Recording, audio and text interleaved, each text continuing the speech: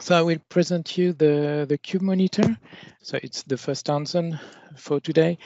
And we will see in this hands-on what is the CubeMonitor, what it does, and how you can use it, and how you can customize it to monitor your application. We will also start the dashboard that you will use in next hands-ons. So what is the CubeMonitor?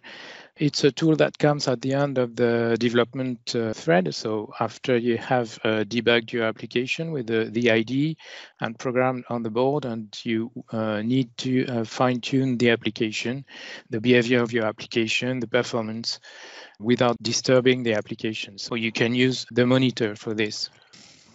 Another important point is that this tool, like the other tools of the ecosystem, is free. You can download it for free. And like CubeIDE is based on an open platform. In the case of CubeIDE, it's Eclipse. Here, the CubeMonitor is based on Node-RED. And ST has added some feature to make it suitable for the STM32 MCUs, especially for the communication with the MCU.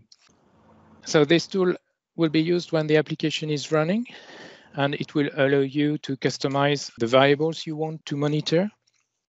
So to display only the variable you want to see, the data you want to see, and the way you will display them using different widgets for this.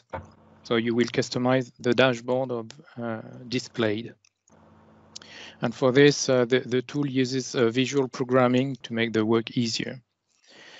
The communication of the tool, on the right side of this slide, you see this picture and you certainly recognize it. You have your PC, the USB cable, the ST-Link probe, then the G tag here on the discovery board, the probe is embedded on the board.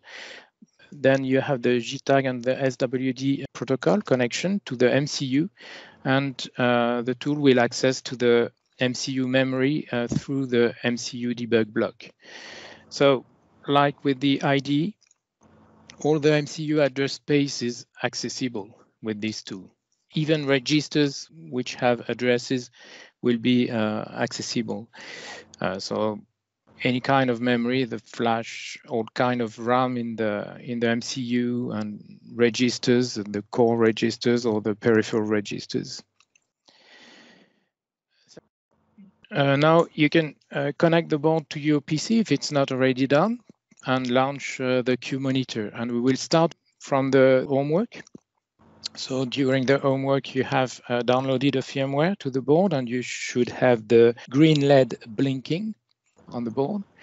And you have already connected the CubeMonitor to the board. So we are in the design mode here of the monitor, and the flow which is displayed has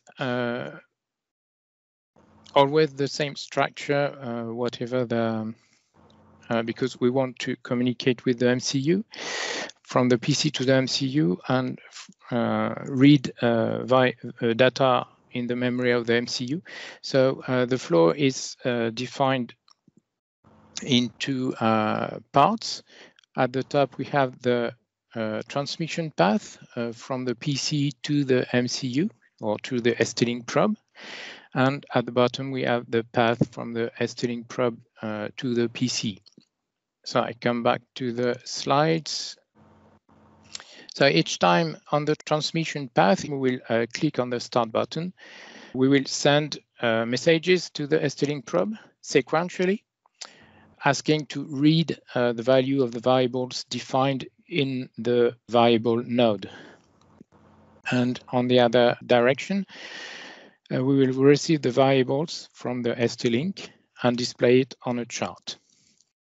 Another information to have in mind is that, of course, the MCU and the MCU debug block uses addresses, and the PC software use names instead, and we human beings prefer names as well. So the variable nodes, both variable nodes here, will make the translation from names to addresses and from addresses to names. So those two nodes will have all the information about the variables. And the last point is that from this flow, we will get directly the dashboard. So I can show you this on the tool, clicking on dashboard. So you should have done this in homework already. We get this dashboard, and on the dashboard, we find the widget we have in the CubeMonitor. So the start and stop button, the clear graph button, and all the rest is the chart widget.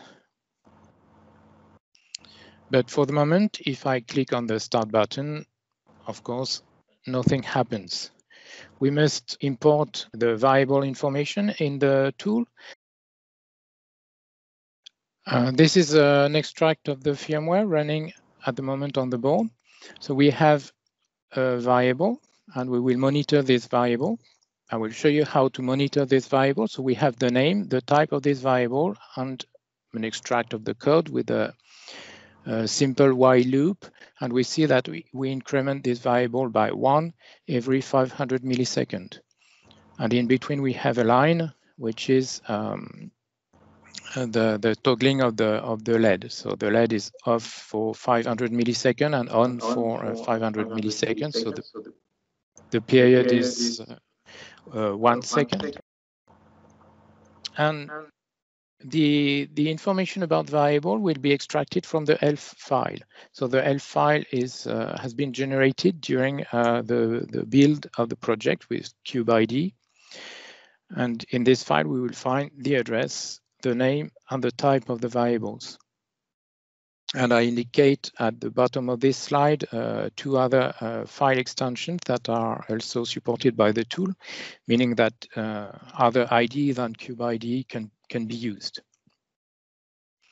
So if I come back to the tool, to the CubeMonitor, so I've told you that the information will be in these nodes, these two nodes. So the processing node will inherit the list of variables that we will define in the list of variables at the top. So we can double click on the variable node.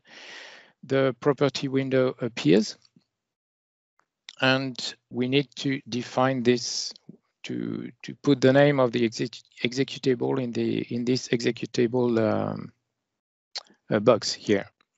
So if I click on the arrow, I don't have any executable for the moment. I click on the small pen, and I get another window. Here I must put a name. It's mandatory. So I will call it my var config. For example, we can have several config for the same flow, for the same dashboard. For example, we can have several versions of the executable file, yeah, several versions of the firmware. But here we will just have one configuration. Here the folder, we can't browse through the Window Explorer, so I will go directly in the Window Explorer to get the path where the ELF file is. So it's in the C column STM32H7 Echo workshop, or WS, and in the hands-on subdirectory, hands-on 01. So I hope you have all installed the material in this default directory. It will be easier for the rest of the hands-ons.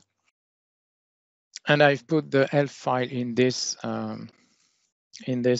directory. So I just copy paste the directory in the folder box.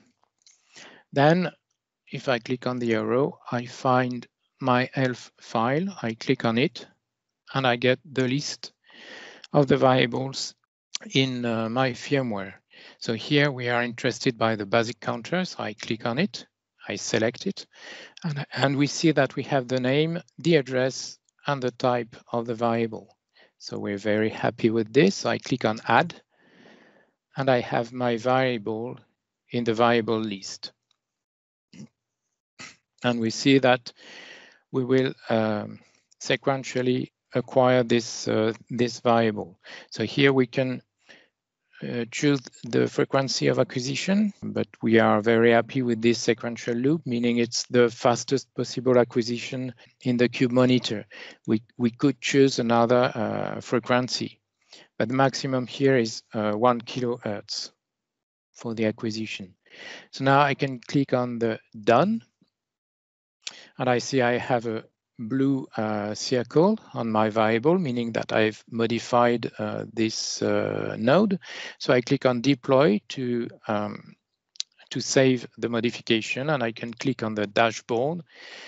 And now on the dashboard, when I click on Start Acquisition, I see that I have the basic counter indicated at the bottom of the chart, and that the variable is read sequentially, and that it's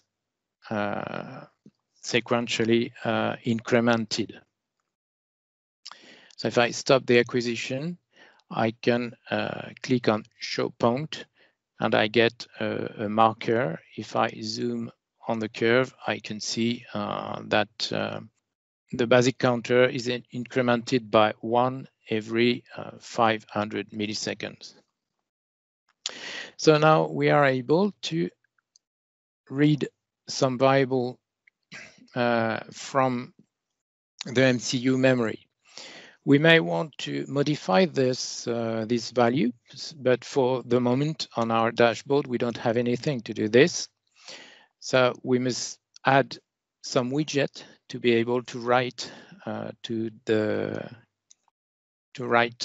value of the basic counter and modify it in the MCU memory.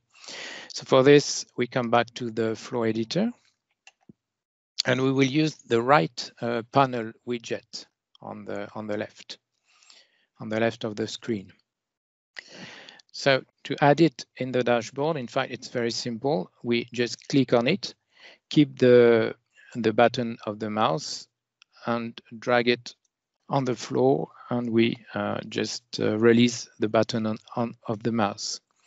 Then we have a red triangle here. If I put the mouse on it, I see that there is some invalid property, some group property that is invalid. If I double click on the right panel, I get the properties. In fact, we have a default value which is good for us.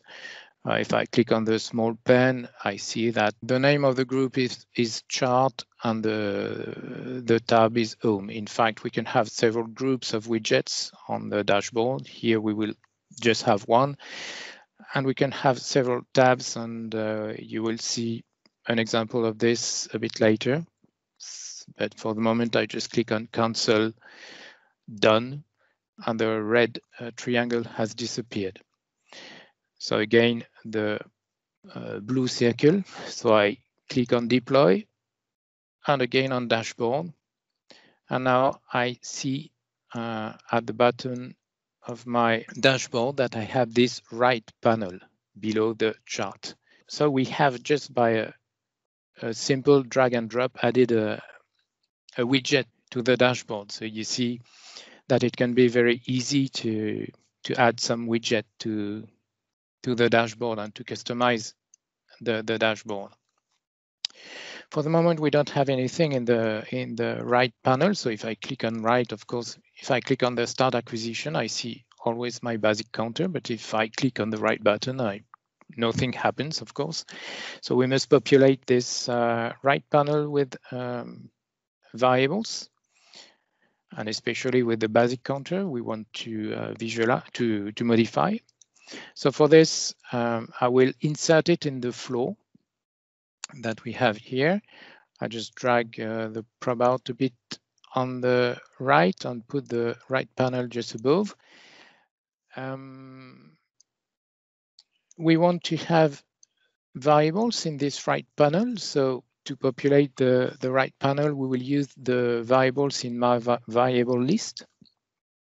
So in the node my variables, so we will put a link between the two nodes. For this, we put the mouse either at the entry of the right panel or the output of the my variables. When the node is orange, we click on the mouse, we keep the mouse button, and we drag a link to the output of the variable list, and we release the button of the mouse when the other extremity is orange. So now each time we will click on the start button, the variable list from this node will be copied to the right panel, and we will populate the right panel this way. And if we want to modify the value of a variable in the right panel, we must send a message to the ST-Link probe. So for this, we do the same. We put a link between the right panel and the probe out node. So I save, go back to the dashboard, and now when I start the acquisition, I see the basic counter in the right panel. So we see on the curve that it is at something, the value is 10,000 and something. If I write a 0 in the basic counter, so I write 0 and click on the right button, then the counter comes down to 0. And the scale of the chart will be resized automatically. So I can put the counter back to 0. I can put it to 100, for example. And then I'm able to modify the value of the variable in the MCU memory. As I told you, you can access to all the MCU address space of the MCU. So especially to registers. And I will show you how to do this, because for registers, we just have addresses, we don't have a name. So we can't extract the different information we need, the type and of course a name, we can't, and the address. We can't extract this from the ELF file, from the executable file. I will use the example of GPIOC, because GPIOC is connected to the LEDs. And we see this is an extract of the schematic of the board. And we see that the two LEDs are connected to the GPIOC pin 2 and 3. So 2, it's the red LED, and 3, the green LED. And the other information we get on this schematic is that as we have 3 volts here, to have the LED on, we need to put a 0 on the GPIO, on the corresponding GPIO pin. So we need the address of this GPIO, so we find this in the release manual. So here in the table, in this table, we see that it's 0x58020800, and we will access to the output data register, which is at offset 14. So the final address, the address that in which we are interested is 0x58020814. And as we are interested only in bit 3 and 2, we will consider only the lowest byte of this register. So the type will be unsigned 8-bit, and the address is this one. So if I come back to the monitor, I go again to my variables node. And here, as I don't have it in the executable file, I can add this address using this add custom variable. So here we can choose the type, but unsigned 8-bit is what we need, so we don't change it. The address is 0x58020814. And I've forgotten to put 0 0x, yes, like this, 0x58020814 in hexadecimal.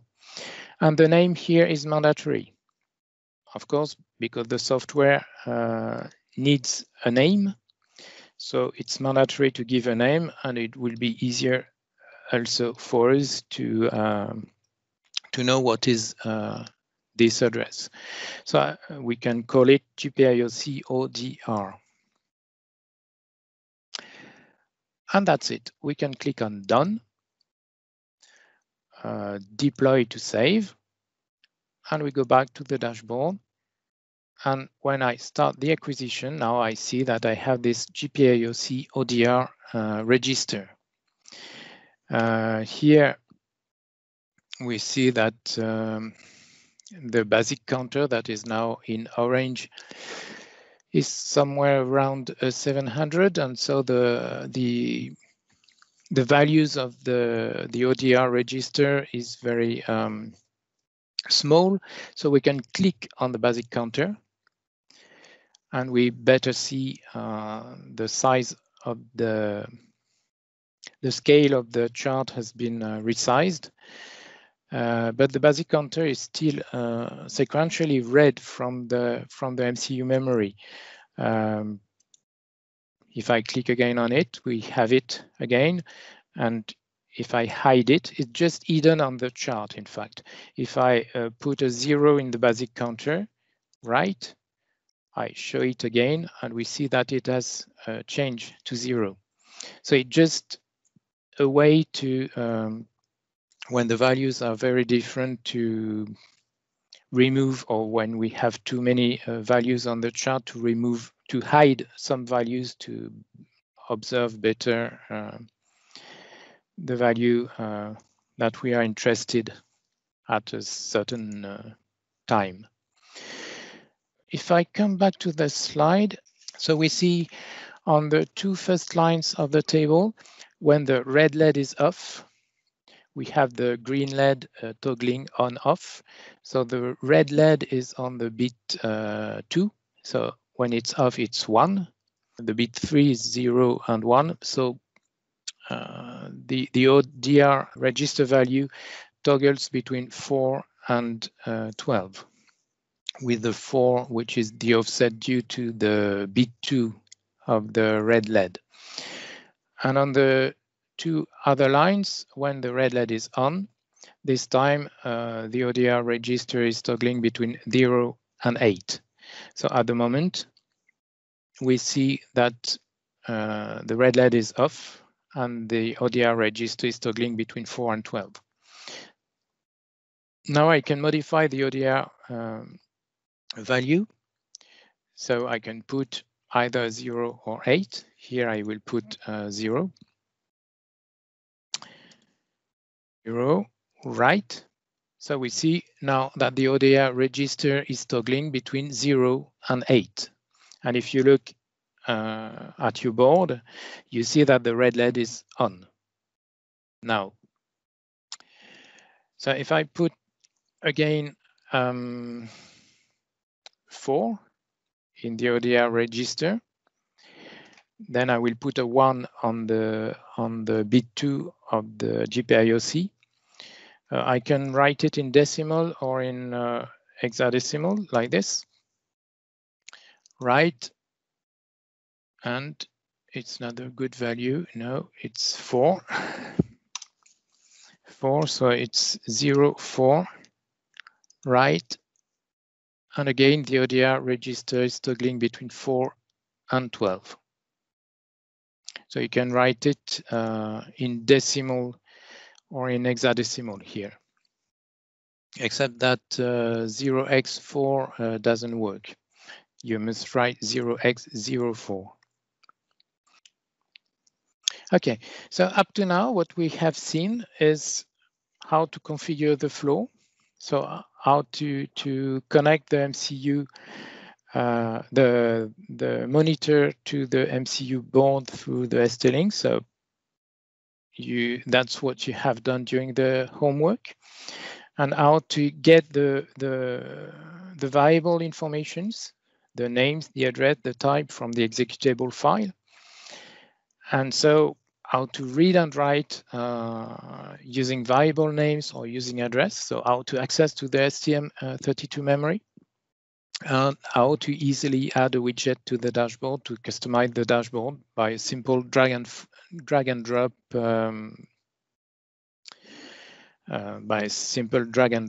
and insert this widget in the flow.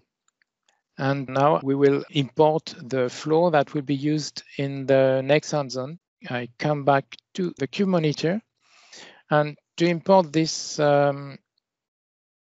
this new flow, I use the menu at the top right of the CubeMonitor, the 3 lines.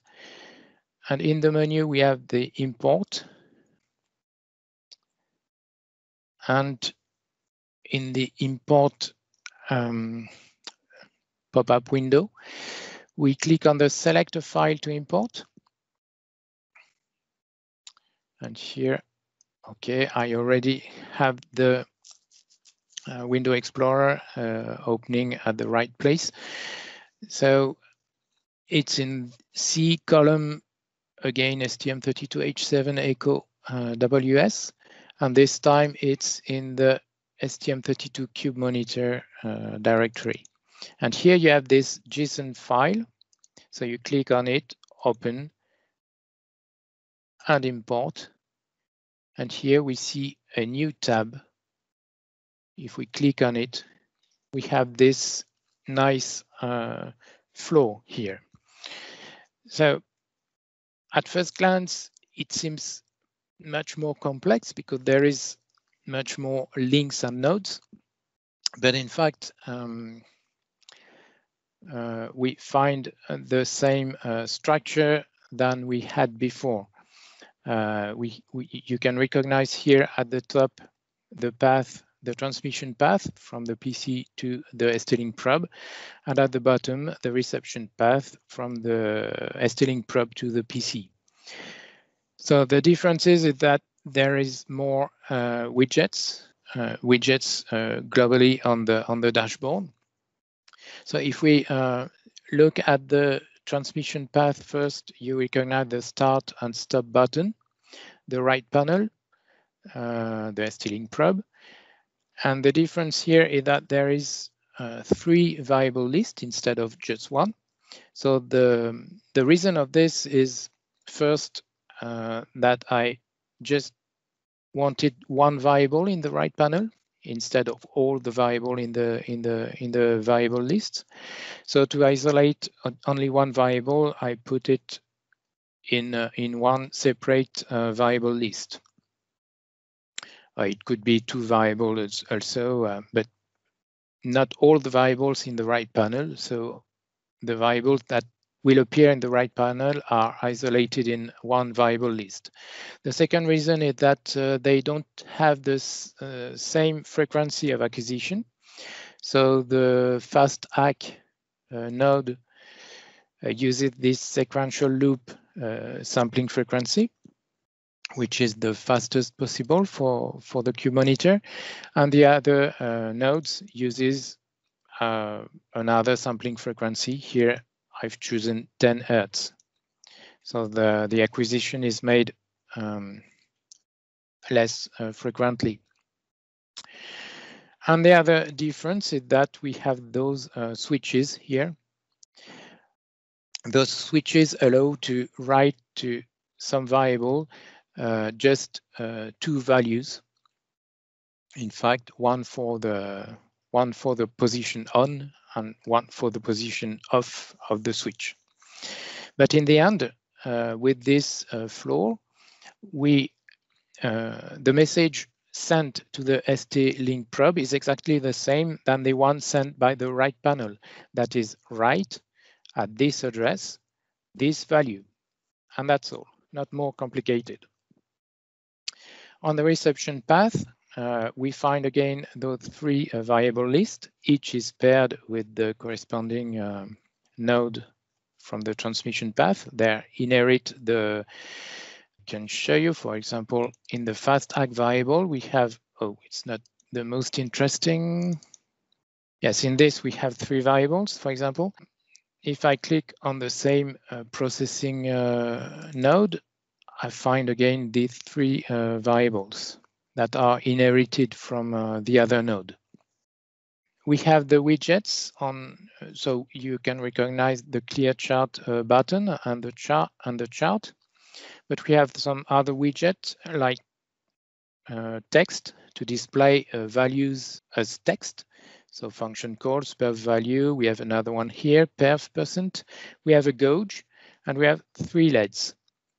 And in between, in fact, except the clear chart button, these nodes allow to select which variable will be displayed on which widget.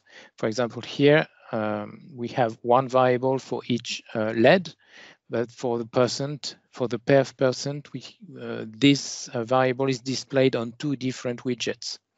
And we can have 1 variable displayed on, or several variables displayed on 1 widget, etc. So that's only to select which variable is displayed on which widget. And that's all. It's not more complicated than this. So now to start this dashboard, we just have to select the ST-Link. So we double click on one of the probe node and we click on the smaller row and we find our ST-Link here. We select it and we click on done. And we do the same for the other probe node. We find our ST-Link identified by the serial number. And we deploy, and we can go to the dashboard. I resize the window, and that's it. So we find, click on Start Acquisition. It will be a bit more easier to understand it. So we find all our widgets, the Start, Stop, Clear Chart button, the chart, the right panel, and new widgets like the gauge, the text values, and the switches and the LEDs. Here, for example, if I modify the value, the variable in the right panel, I put, for example, 1500. I click on write and I see that it's displayed as text just below. And the same for the perf value that I find in text and the value in the chart that I find in CPU cycles per function here. When I click on a switch, I see the chart value is changing, the gauge value is changing.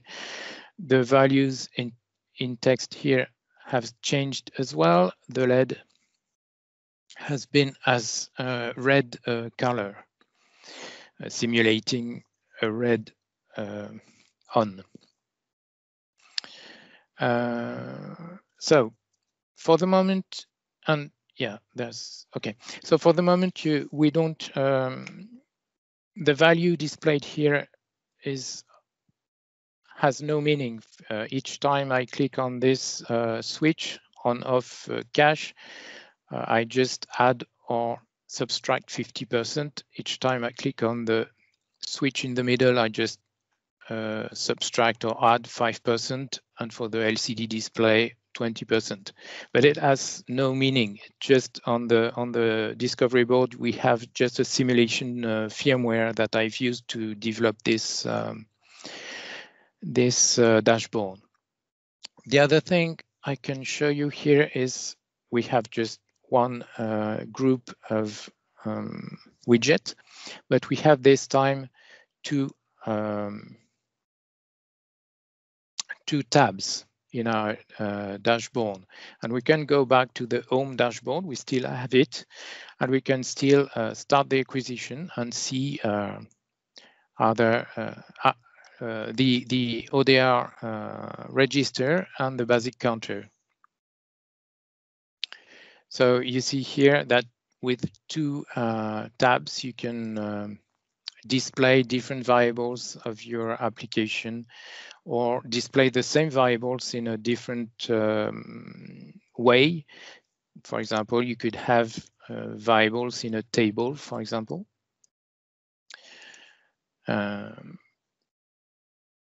Okay, that's the way of using different flows for the same application. Just come back to the slides now. Okay, what I want to show you is this. The variables displayed on this new dashboard are all put in a H7 demo structure, and you will be able to use this dashboard without modifying. In fact, you will build new applications in next hands-on, so you will get new ELF executable files, but you will use this dashboard without modifying the ELF file. You won't modify anything in the dashboard because we have made it so that this structure is put at a fixed address at the 24 million. That is the beginning of the RAM, of the SRAM of the MCU. So you remember that the MCU debug block, the ST-Link, uses addresses. So as the addresses won't have changed and the types won't have changed, you will be able to use the same ELF file to visualize the behavior of your new firmware.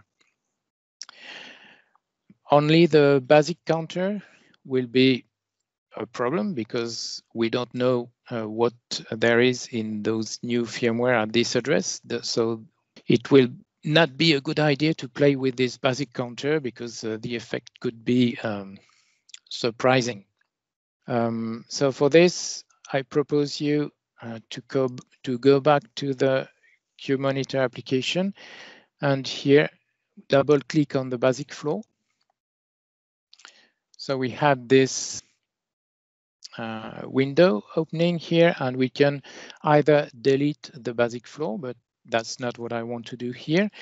I want to show you that you can click on the enable button, and then the basic flow will be disabled. Click on done, click on the deploy, and we see that it's disconnected from the board. And if we go back to the dashboard, the tab has disappeared. So here we won't be able to modify the basic counter anymore. So we won't have surprised during next hands-on.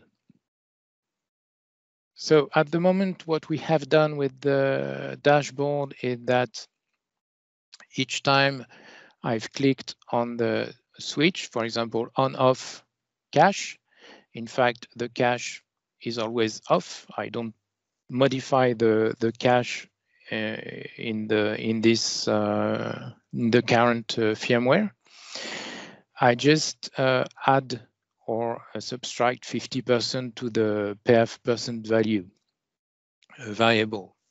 So the perf displayed on the dashboard is totally dummy.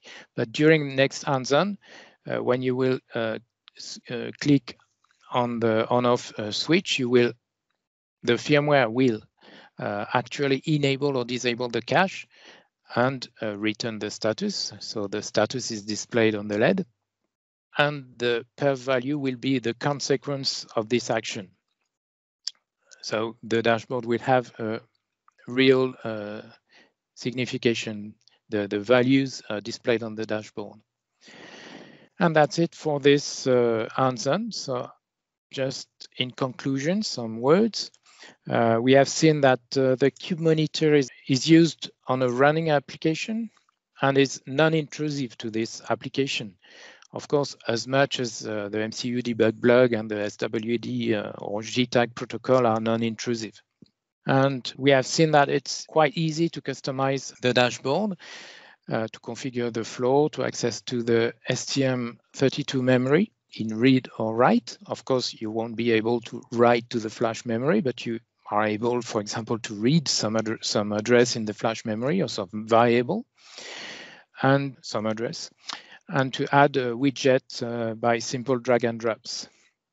And so now you are ready to design your own dashboard. Of course, you will start with a simple dashboard at the beginning and do it a bit more complex after this. And the example will help you in the first steps of your customization of your design. So for next hands-on, you will have to stop the CubeMonitor because for the moment we can connect only one tool, so either the CubeID for the debug connection or the CubeMonitor. And then when you will start again the CubeMonitor, it will connect automatically to the board. And some links. So I want to, so the first link is the CubeMonitor webpage on st.com, but you already have access to this page. The two links I want to highlight is the STM32MCU wiki, because we don't have documentation of the tool in shape of a PDF document. All the documentation is on this STM32 wiki here. And the second interesting link is this webinar about CubeMonitor. It's especially interesting because there is another example of dashboard in this webinar, and you will have another example of what you can do with the monitor. And finally, you can also have access to some help directly from the CubeMonitor, from the menu, and help here, and again a link to the wiki, and a link to the ST community where you can find some